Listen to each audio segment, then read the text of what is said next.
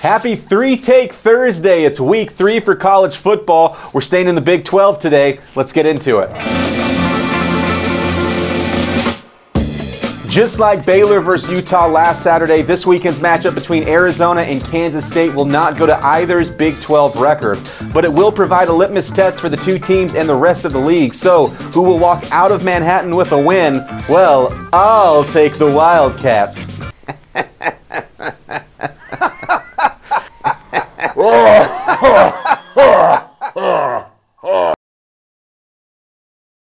I'll take Kansas State.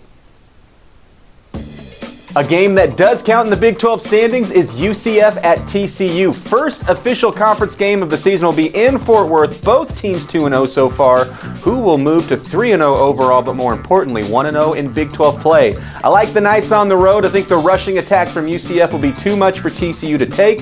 Malzahn and company take it. Last but not least, tonight provides an intriguing matchup as Texas State hosts the somewhat surprising Arizona State Sun Devils. The boys from Tempe have wins over Wyoming and Mississippi State. They've already rushed for over 500 yards this season as a team led by Cam Scattaboo, who not only has a fun name to say, but 311 of those rushing yards. However, the Bobcats boast one of the best group of 5 rosters in the country and will provide a salty challenge for ASU, who are currently slight favorites heading into San Marcos.